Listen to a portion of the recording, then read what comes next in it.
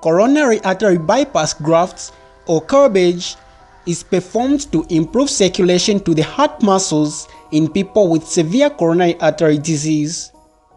In this procedure, a health artery or vein in another part of the body is connected or grafted to the blocked coronary artery.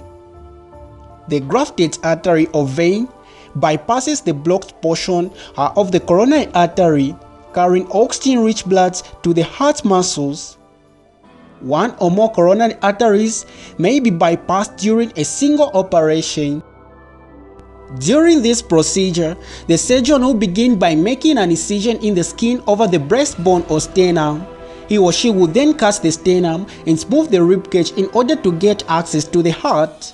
Throughout the procedure, the circulatory system will be connected to a cardiopulmonary bypass pump or heart-lung machine.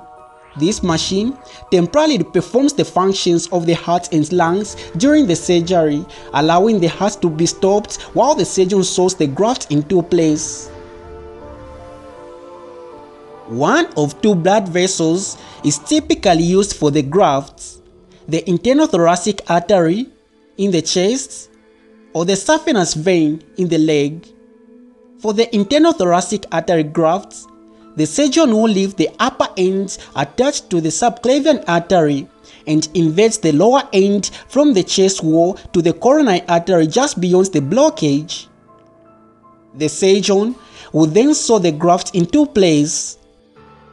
For the saphenous vein grafts, the surgeon will suture one end to the aorta and the other end to the narrowed artery just beyond the blockage.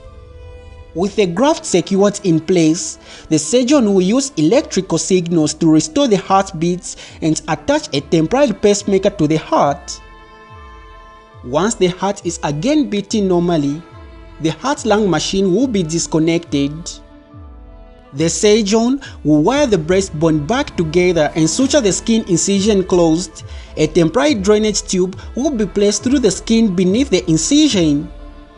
Two other types of CABG procedures have recently been developed: off-pump and minimally invasive bypass surgery.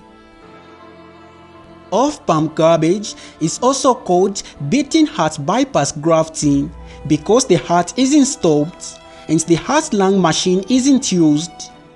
Instead, a mechanical device is used to study the part of the heart where grafting is being done. Surgeons perform minimally invasive bypass procedures using specially designed instruments inserted through the small incisions or ports in the chest. These procedures sometimes require a heart-lung machine.